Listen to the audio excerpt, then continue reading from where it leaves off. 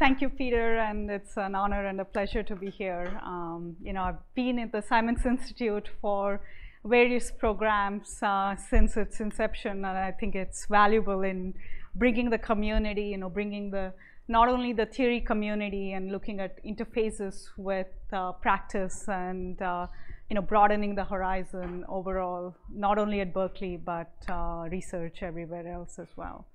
And so today, I want to give a more broader high-level view of where we are with machine learning, especially when it comes to the lessons we've learned in academia and in theory, how much of that is really transferable to practical deployments in industry, right? So what are the gaps and what are ways we can try to overcome that? Because in my academic career, I've had the pleasure and also the privilege in some sense to really work on deeply theoretical, interesting problems, especially in tensor methods, how we can take linear algebra to more dimensions and what kind of theoretical problems that were previously not possible to solve could be solved with these tensor methods. And indeed, under what conditions is that possible? Right, but now are these assumptions or conditions, are they valid in practice? What kind of problems can be really tackled, not only with tensor methods, but broadly with algorithms we analyze in theory? And what are the other pillars? I mean, in academia and in research in general, we spend a lot of time on algorithms, really kind of getting the last bit of performance, proving tight bounds, and all that's really valuable work. But in addition, we need research also on the other two pillars, that's data and compute, right? Because when it comes to doing AI or machine learning at scale in a practical setting, we need all these three, right? So most of the academic research happens on data that's a benchmark. ImageNet is the most popular computer vision benchmark, and similarly you have in other domains as well. And so we keep repeatedly trying to improve that. And there are indeed a lot of problems with that approach, right? We would end up inevitably overfitting on those benchmarks. And also we'll miss the problems that are involved with the data collection itself. And then the other pillar is infrastructure. I mean, this compute was really, neural networks have been around forever, right? So and there is a lot of theoretical contributions much before we could get them to deploy. And the main advance was really in compute and data, right? Whereas we have the simplest algorithms currently being implemented at scale in these deep neural networks. So how we can also think about the interface of systems and machine learning? Is there new research that we can do to further optimize that interface? I mean, there's still lots of architectures and algorithms we can't implement with our current technology. Can we further try to close that gap by thinking about what are the different compute infrastructures and how we can think of designing algorithms, but more importantly, build the software frameworks that will enable people to try it out and further innovate. And that's kind of my broad message from this talk, that how we can bring all this together. So when I go further into what problems we want to think when it comes to data, right? So the very first question is, if you don't have the data, you have to collect it, right? So as I said, most of our theory is with IID samples, the train and the test distributions being the same, but that's hardly ever true in practice. So we have to collect the data, and maybe what we collect and train our model is very different from how we test it or where we deploy the model. So how do we overcome those problems?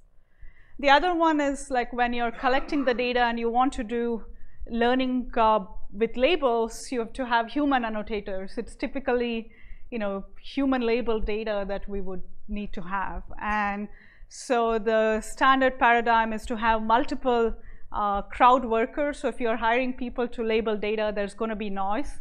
So you need to aggregate this data from different crowd workers, right? So I mean, there's a lot of time and effort spent in getting these crowd workers, are aggregating information from them. Are there ways to optimize there, right? And finally, when I say augmentation, usually, people think of simple things like if it's a computer vision application, crop the image, add some noise, right? But this is very simple kind of way to prevent overfitting. Like if you have, if you're training on a set of examples, you can tend to overfit, and what are ways to regularize for that? But are there more sophisticated mechanisms, right? So how we can, build more information about what is the process in which these samples are generated? What is the domain knowledge we have? I mean, if this is a particular domain from which the data is collected, what additional knowledge can we bring in, right? Can we do more sophisticated data augmentation? And what does theory tell us and what does practice tell us? So those will be some of the topics that I'll cover. So I will spend a lot of time on the data side, but I want to bring up the main issues that I've been working on the other two pillars as well. So as Peter mentioned, when it comes to algorithms, a lot of my time and effort has been spent on thinking about multidimensionality, like how with tensors we can go beyond linear algebra, and what kind of problems will it solve that a matrix decomposition or matrix method cannot, right? So I will kind of skip most of that in this talk, but I'm happy to kind of talk offline about it. But I will talk about a more recent work on the optimization side. So there's a lot more work on convex optimization, because that's something we can analyze very well in theory. We can get really sharp bounds. But now with the deep neural networks being almost, in so many applications, there's the need to also push the theory for non-convex, right? So non-convex is almost a misnomer, because that's everything that's not convex. So that really doesn't help us, right? So that'll include all the hard problems. So now the question is, we can ask, okay, what are the conditions under which we can prove some desirable or nice bounds and guarantee success in some form? But then, in practice, can we go and check those conditions? Like the popular problems and popular frameworks we are using in practice, do they satisfy those conditions, and what intuitions do we gain from that theory? And so today I'll show you how a simple gradient compression scheme, where you just take a sine of the gradient and use this for a distributed optimization setting. You can analyze convergence rates in theory, but also in practice, we show how you can get almost the same accuracy as the full SGD model, but you can save a lot on throughput, right? You can be much more efficient and faster in getting that answer. So that kind of also relates to, as I said, the infrastructure side. Like are there algorithms in machine learning that we can exploit better from our compute infrastructure? Because a lot of traditional hardware and compute was designed to do exact computation, to do high precision computation, to really have redundancy and reliability. But maybe machine learning doesn't need all that heavy infrastructure. Maybe there are lighter forms of hardware and infrastructure that could be better suited, right? So there's a lot of open problems in that area. And indeed, on the infrastructure side, I won't give a whole lot of details in this talk, but there are a lot of questions, right? So at the base level, there is the GPUs have become the workhorse of deep learning, and the main reason is CUDA and the possibility of parallel computing at scale, right? Like being able to really be efficient on matrix computation-like operations, those that can be parallelized very well. And as you know, deep neural networks consist of mostly those operations, and hence we've been able to deploy them at scale. But even there are questions of, can we go beyond the current primitives that exist there, and can we think of what's the kind of natural for me is to ask what are the tensor primitives or higher order primitives that could make it even better. So there are a lot of interesting questions there on what hardware primitives can help us realize different machine learning methods. And that's kind of like on the platform layer, right, where you want to be able to use this compute and easily design different neural network architectures, quickly define different models you want to run, and be able to just easily deploy them at scale without worrying about the lower level primitives. And frameworks like TensorFlow and PyTorch have been very important to make this jump, right? Otherwise, earlier when it came to doing research, it was just very hard and complex to do all this programming. So this abstraction helped a lot. And then in industry, what's really happening and emerging is to build applications on top of it. So make it even easier in terms of consuming the results of machine learning. So you have the recognition API from AWS, or the vision API from Google Cloud, or you have the automotive drive service from NVIDIA. So these are all services that are either for one application or one domain, and the machine learning models are pre-trained, and they're serving different customers, right? So as you can imagine here, many of the fundamental assumptions we make in our machine learning theory is violated because the model is trained on a different data than where it is served, and maybe you want to serve different customers with different needs. So there are a lot of new interesting problems we can ask also from the theoretical angle on how to tackle such scenarios. So overall, that's kind of the theme of how all these three pillars come together, and what we can do to have a unified thinking of all of them. And by the way, feel free to interrupt me. I like this to be interactive, just how I like my machine learning as well. So feel free to ask questions anytime. Great. So now let's go further into the data part.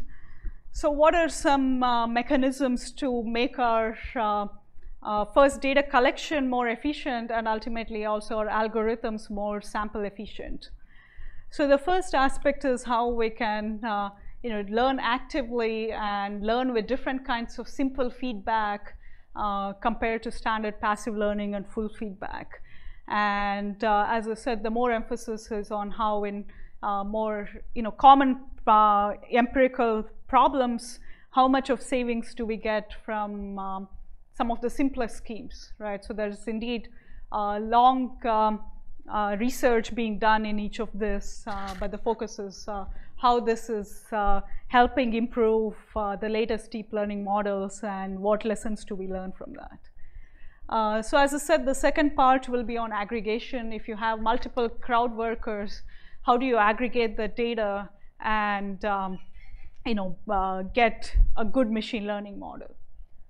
So typically, what's the kind of standard thinking here? You would like your each data sample to be as noise-free as possible. So that's why you have many annotators per sample. So you try to reduce the noise in each sample, right? But what we'll show is this is not needed if you ultimately want a model that's trained well. So you can get away with a lot of noise at each sample level. And so there are good, as long as you can also incorporate the label noise into your overall framework, this is okay. And then in the last part, as I said, I'll cover how with generative modeling, you can do better semi-supervised learning, and also think about how to, how does generation and prediction kind of go with each other, right? So mostly we think about supervised learning, we think about prediction. Generation is a much harder problem. And usually that kind of the two areas are decoupled, right? But we'll try to couple them together and ask, is there a model that both jointly generates and predicts and does well in prediction? I mean, always you can use one model to do the other, but to do it well is the key. And then in the second part, it'll be more about asking, can we incorporate the domain knowledge as well into our learning? And we'll do it in a very specific form if there are symbolic rules or expressions, how do we use that to also incorporate in our kind of function approximation kind of paradigms, right? So there is additional information, not just an input and output framework for learning. So what can be done there? So that's the broad ideas, like, so these are the 3 stages, right? You want to collect the data, then you want to clean up the data and make it ready for machine learning. And ultimately, when you're learning, you want to augment it, because without that, you end up overfitting. Almost in practice, no matter how good your data is, most likely you would have to do additional augmentation. Just by itself is not enough, right? It's something simple like dropout or some regularization, but can it be more sophisticated? And that's what these areas will explore. Great. So now, so what does active learning give us?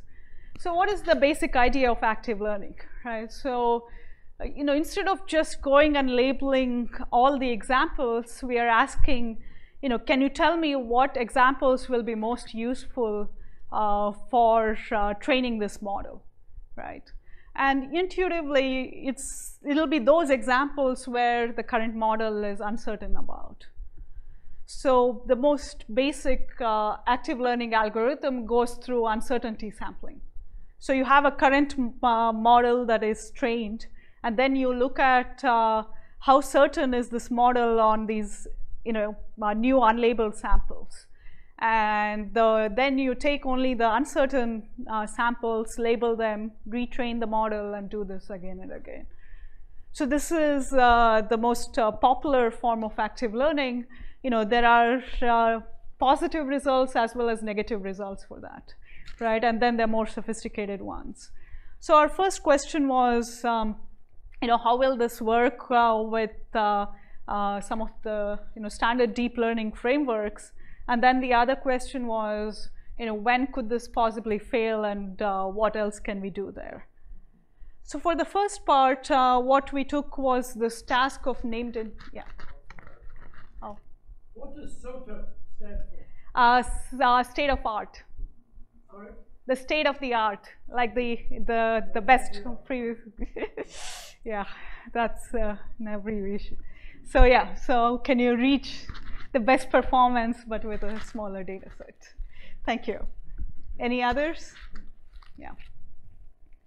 Yeah, so the named entity recognition is a sequence tagging task. So you have text, you want to ask, can I tag whether each piece of each token or a word is what entity it is, and whether it's an entity and what type it is, right? So there are standard neural network models for this. I won't go into it. We also did some innovations on the architecture side, but the details are in the paper. But the main kind of question was, so we did the least confidence sampling. So in this case, we were taking sentences, right? And so we were asking, okay, we'll take this sentence with the least confidence and we'll go ahead and label it. And we simulated the labeling on this biggest open benchmark, what's called onto nodes. And so that was the least confidence sampling. The other was normalizing it for the length. So the intuition is longer sentences will always tend to have the lower confidence, right? If you have more words, naturally, the confidence of tagging all of them correctly will be lower. So instead, if we normalize for the lengths, then we can, because the effort is usually at the token level if you go and ask the annotator. So we felt this was a fairer heuristic for saying which, how to label it better. And so what we see here is so the main result is you can get away with much smaller number of samples to get the state-of-the-art result. So if you actively sample with very simple least confidence or normalized least confidence heuristics, you can do with just 25% of the original data, right? And so that's nice. So like deep learning, you think requires a lot of samples, but with active learning, there's a potential to reduce it further. And then the other question was, like shallow models can work very well with small amount of data. So and deep models require more. But if deep models have the freedom to do this active sampling, then can it beat the shallow model? At what number of samples will it beat that? And it turns out that with very little data, the deep model is already beating the shallow one, right? And even when the shallow model is given all the data, so we were more than fair to the shallow model. It looks like the active learning traces on the right are actually exceeding the steep model. Is this suggesting that active learning is finding better Anima? Yeah, so possibly. I mean, there's a slight kind of going above the curve. Yeah, it's a good question, right? So it is kind of, it is following a different optimization path. So possibly it's doing better. At least in that case it is. But more universally, I don't know. Yeah. Yeah. What is the shallow model? Is it like one layer or is it like linear regression? It was like a CRF. It was like this, the best one for that problem. That I forget the details, but it's the kind of the one that people used the most before deep learning came about. Yeah. And yeah, so the popular wisdom is when there is less data, do classical machine learning. Only if you have more labeled data, do deep learning, right? But that could be overcome if you have the ability to query actively and label actively. Then there is the potential of making deep learning work even with less data. So that was the kind of finding from this work, that it's possible to drastically reduce this. But there's also a corollary that I want to point out, that this was on a popular benchmark, and all these benchmarks, right, we are currently judging only based on the size of it. Like, this was the largest one, so people think this is the most difficult benchmark.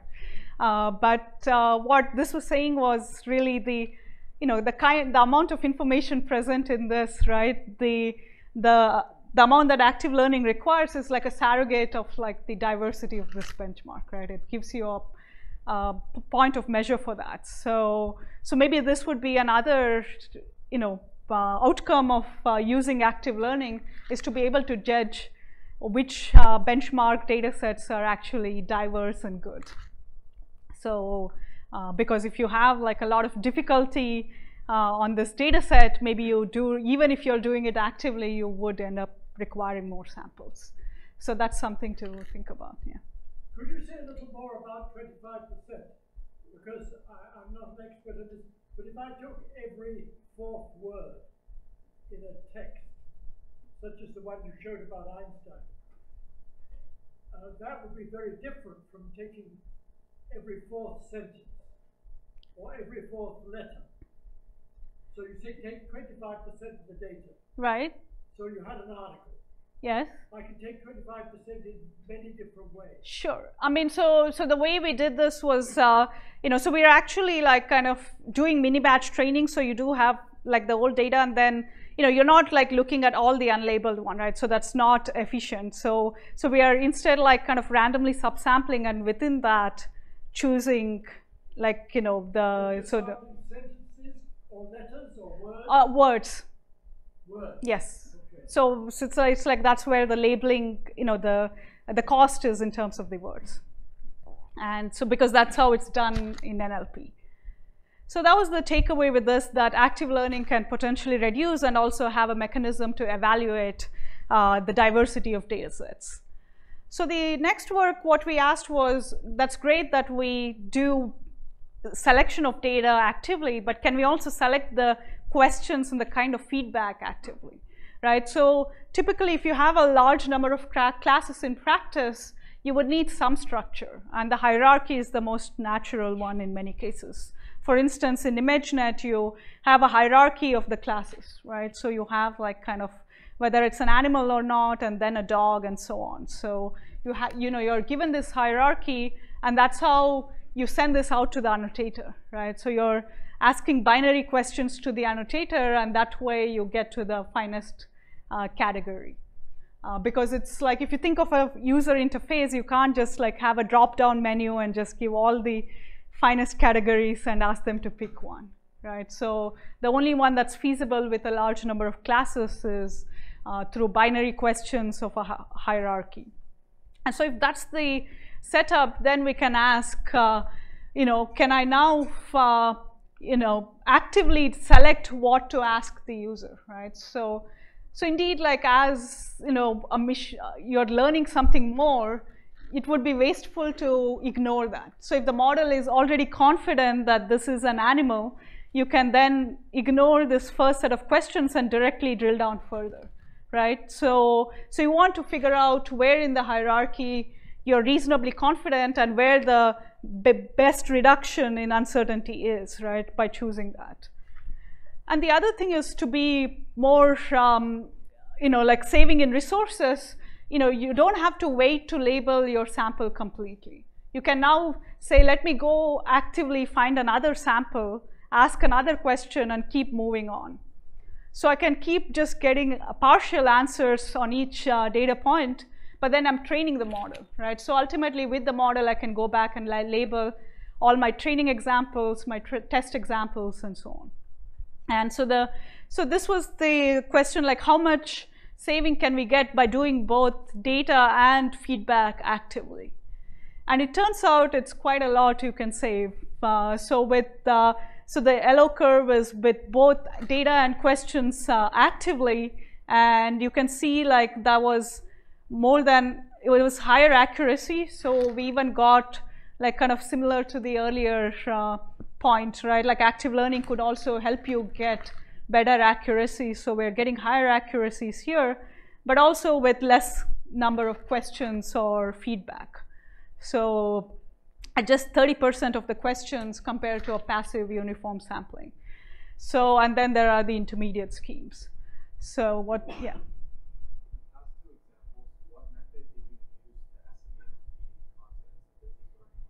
So we used a number of different mechanisms, ultimately like kind of entropy, or uncertainty ones. There was not that much of a difference between them. So it's kind of like, ultimately like kind of, they were all having similar performance.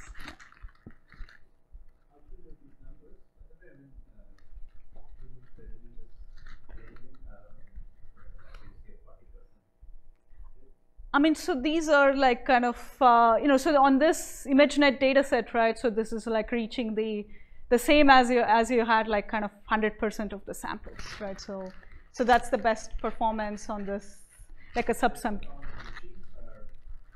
On this data set, yes, on this kind of subsampled ImageNet. And then, we can further scale up and ask what it is on a bigger one, yeah.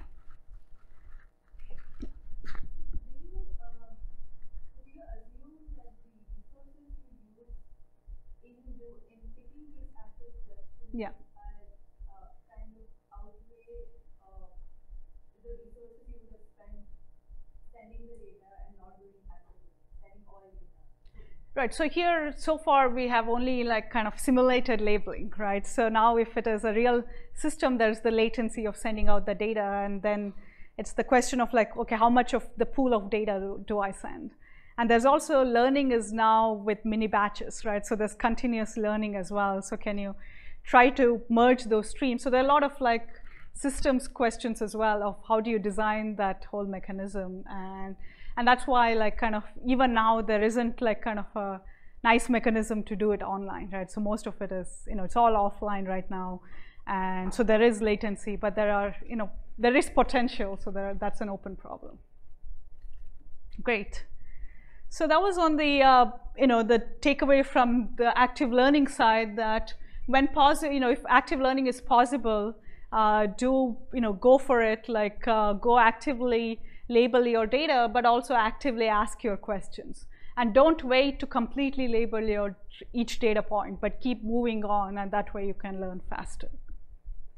And so since then, my collaborator, Zach Lipton at CMU, has further investigated, right, like the question of transferability of actively collected data. So if you're now have this data set that's collected actively for one task, how transferable it is, right? And the other question is, if you are doing active learning in practice, you cannot set the hyperparameters, many times on the same data set, right? I mean, the main challenge is to prevent overfitting.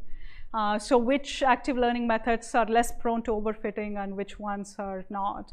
And it turns out like a more Bayesian framework, a Bayesian disagreement framework is more robust when you also do extensive experimentation. Although like in these limited ones, the two didn't show that much of a difference. And that's why there's a need to always kind of keep doing further empirical studies to really tease out the differences between different algorithms.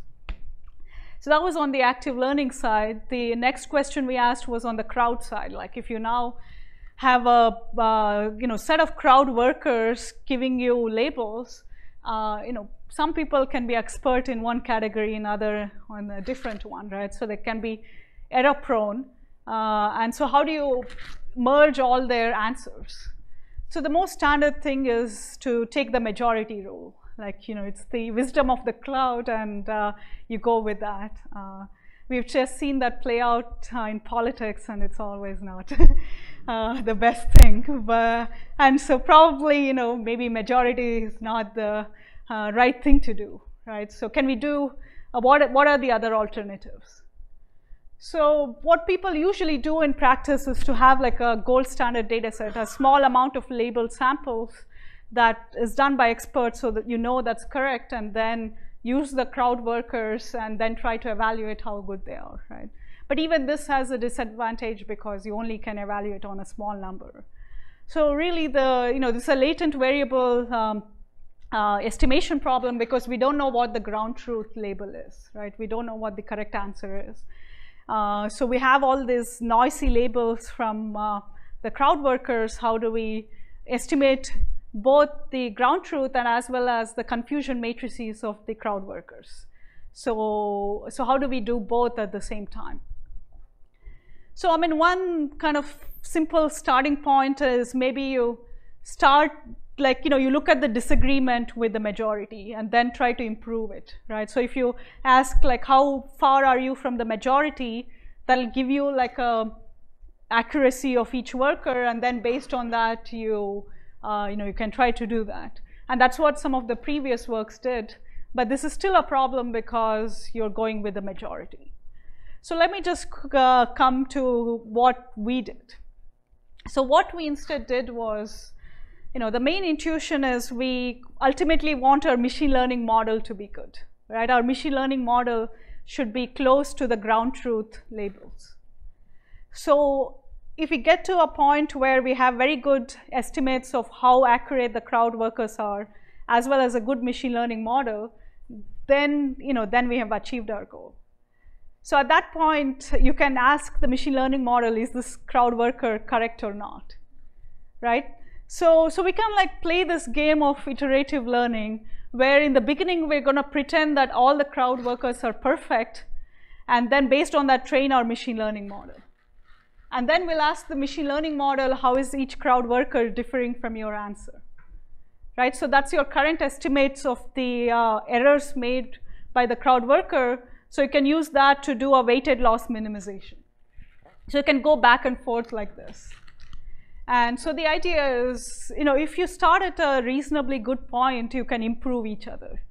So your estimate of how good the crowd workers are improves, and your machine learning model also improves. So overall, you will get better, right? And that's kind of what we showed both in theory and in practice. So in theory, the question we addressed was, suppose you have a fixed budget, like the amount of annotations you get is fixed, right? Do you allocate more workers for each sample, or do you label more, right? So what the traditional wisdom was, you really want more workers for each sample because you really want it to be noise-free. But here in our framework, we are incorporating the label noise into our framework. We are doing this iterative mechanism. So we are incorporating that, we are aware there is label noise, right? So in that setting, it turns out that having just single annotation per sample is okay. So even if it's error prone, it's okay. Overall, you will train a good model with that, which will generalize well. And that's what we found in practice as well. So here again, the main challenge was really getting a data set then, the theory was great, but getting the data set was the challenge because most open data sets throw away the information about who which annotators labeled what and who the annotators are. Whereas for Microsoft Cocoa, we got this information, and that's how we could show the improvement.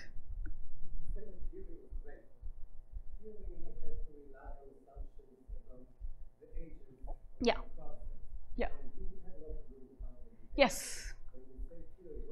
So this is right. So the theory here, you're assuming like how the crowd workers are. This is still a simplistic assumption, right? So you're saying that the crowd workers are making independent errors, and you have a predictor in the class that is good, right? That's accurate. So yeah, I'm close to that. Yeah. Yeah, I mean, like nearly like kind of the probability, we have like thresholds and we have different settings. So there, so there is indeed a set of assumptions, and there's always room to further improve that. Yeah, so the main, kind of outcome of this was to, potentially like design a better framework that is aware of how the data collection and aggregation is happening, right? Instead of keeping that separate from machine learning training, you're combining that. And because of that, you can save a lot in the number of samples, you can save a lot in the annotation efforts. So that was kind of the outcome of this. So I'll the rest of it, I'll be much quicker because I realize I'm, coming closer to the times. But I want to give you some, high-level intuitions of what we can do in these frameworks. So the generative modeling, the GAN or generative adversarial networks have been the popular class. So where, there's like feedback you're getting on whether an image is fake or not using another discriminator you're training, and based on that, you're trying to generate, right? But this has a lot of issues. I won't go into it, but kind of my primary goal, as I said, is to do data augmentation. So I want to be able to better regularize the data, better come up with even training mechanisms for supervised learning or semi-supervised learning. And so how do we do that? So the main idea was can we have one model to do both, right? So the generative model is like trying to generate for each category, like what the image is, if it's an image example. So the prediction is given the image, what is the label? Right, so we want to ask, is there one model that is good in both, right? So, and that's a hard one indeed to generate. Is really hard because you're losing information when you try to go from image to label. So what we wanted to ask was, for prediction, we know that convolutional neural networks are the state-of-art models for computer vision. So is there a generative model such that when we do inference in this model, can we recover the convolutional neural network, right? What is the mechanism that allows that?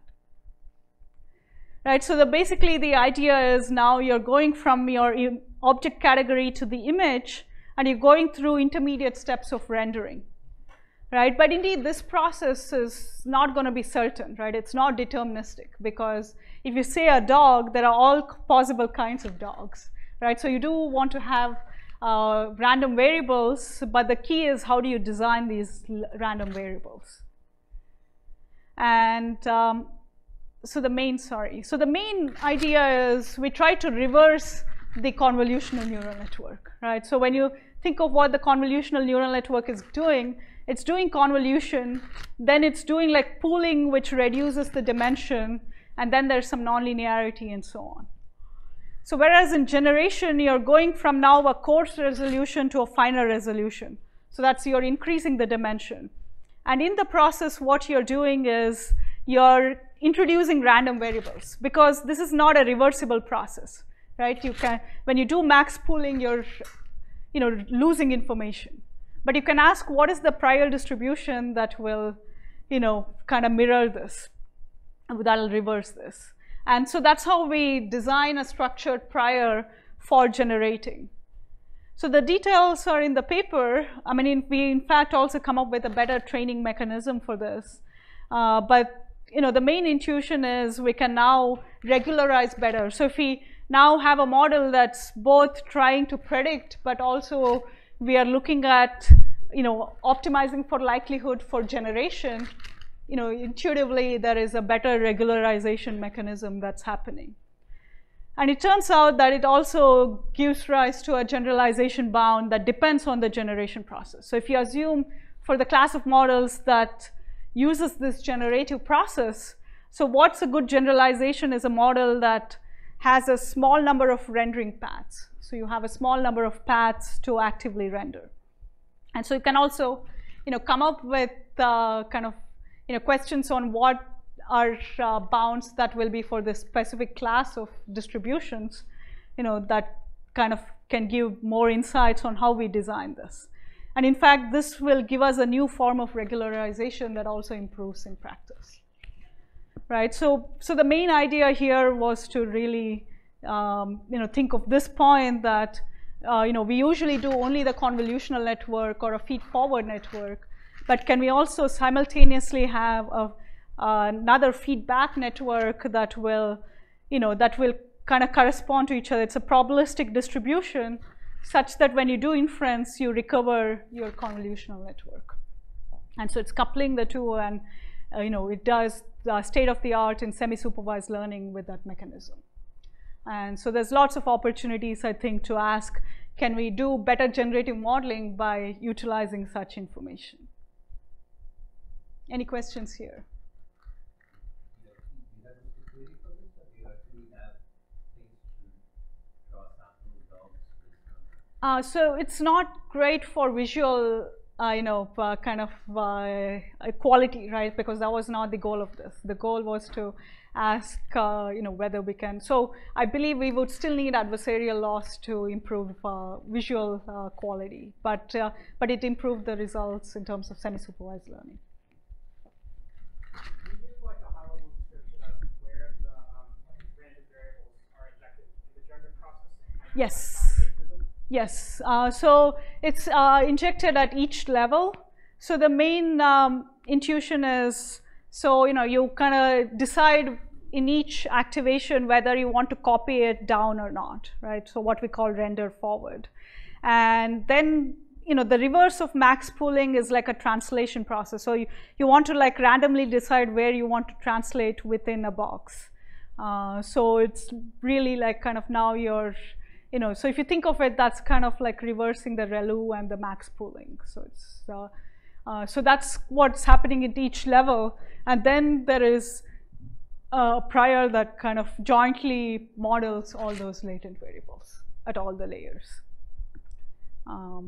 But yeah. All right, and how do you backpropagate through these random variables? So this is likelihood, right? So we'll optimize for the likelihood.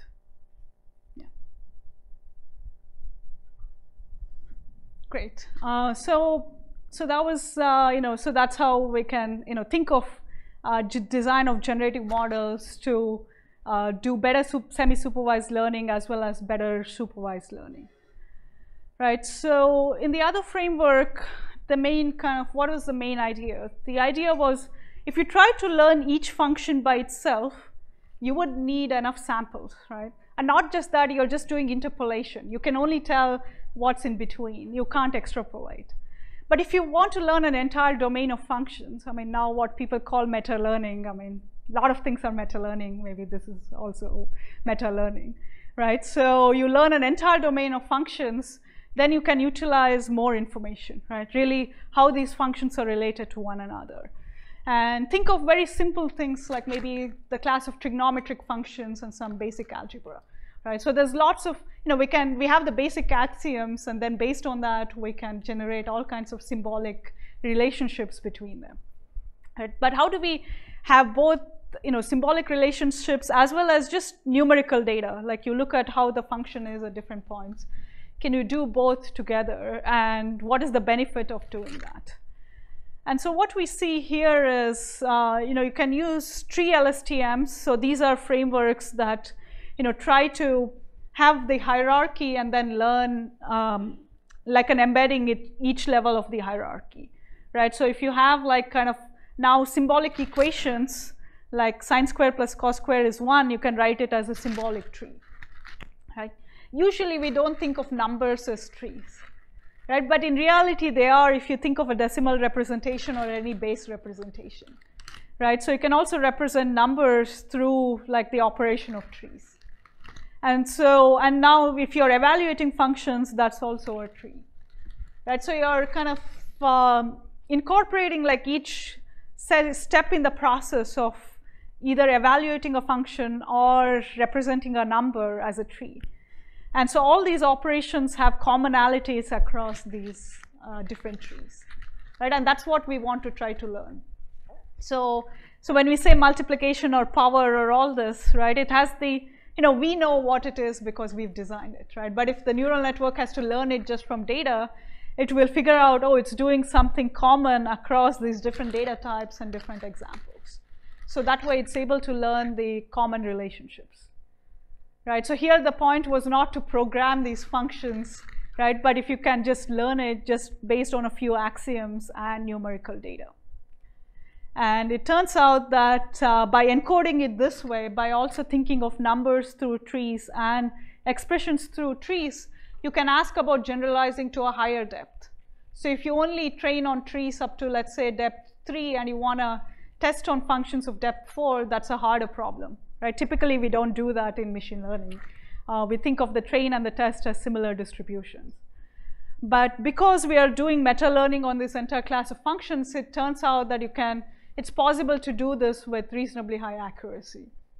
And so the main message is, by thinking about what are the common structures across different kinds of information and data you have, it may be possible to learn better.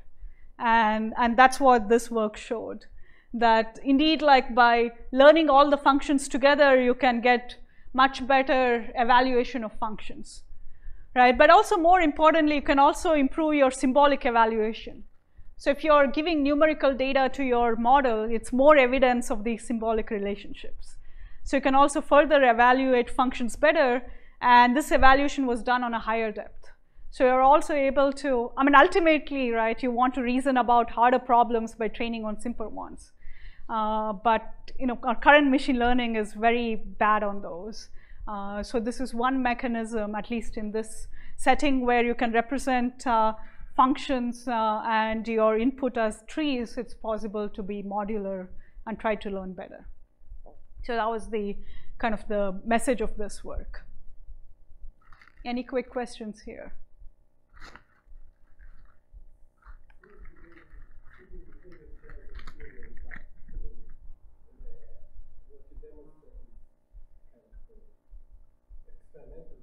Yes. Yes. Right. It should be both, right? that's kind of my goal, to really, talk about both the sites and what are the gaps and how we can try to overcome. So yes, both sides for sure. Yeah. Yes. And so, indeed, like there is, this falls in the area of neural programming, right? So we have some other papers on also learning out code with the abstract syntax trees and more. So there's something more you would need to do. But yes, that's the general principle, yeah. Yeah. One simple application for the symbolic expression is to help simplify the expression. Mm-hmm. Does this representation can help simplify expression? Right. Indeed, that would be, so we didn't evaluate for that, but there are others who kind of, I think followed up and did that. Yes, indeed, that would be that would be an application of this. Yeah. So, and now we are doing other things like PDEs and other solvers. The question is, can we add both symbolic, information as well as numerical data? And some methods are known, some are unknown, just based on numerical evaluation, right? So there are lots of things we can take it further from this example. Yeah. So are we really, okay, was it not 5:10, it was 5? Was that the, okay, so given that this is the very end, let me just very quickly go to the end.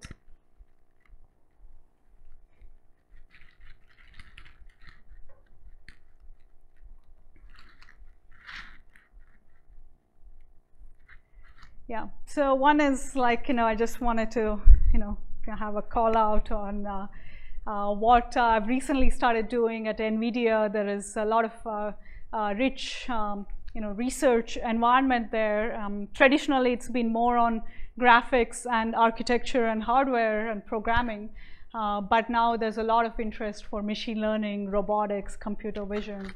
So I just joined 2 weeks ago, but there's also others like Dieter Fox, Sonia Fiedler, who are recent hires. So there's really a lot of push towards open publishable research, as well as to look at interdisciplinary research across all different areas, right? So if you're interested, I'm definitely happy to chat more. And to conclude, I mean, there are mainly 3 facets we think in machine learning, right? The algorithms is the central pillar when it comes to research and analysis, but data and compute infrastructure are also equally important to get it to practical gains. And so can we think of more research as well, both in theory and in empirical research, that takes all these 3 into account together, right? So I focused a lot on data, primarily because it's also, I would say, the biggest pain point in most industrial applications.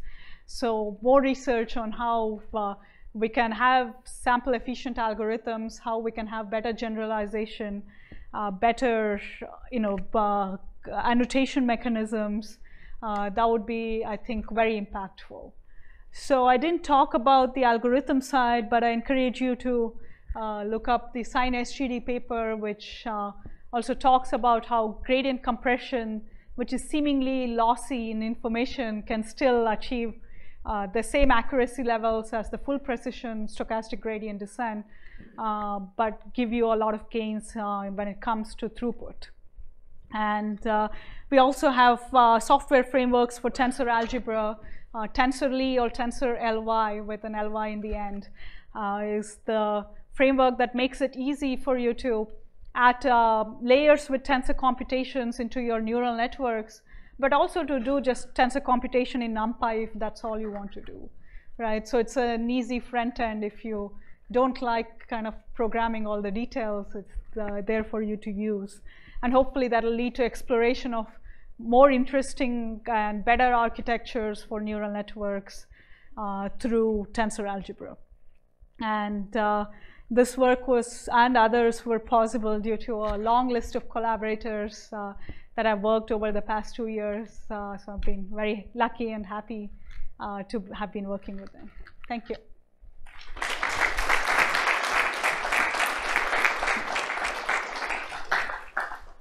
Maybe 1 or 2 very quick questions. You have a lot of questions. All right, join me in thanking Anima. Thank you.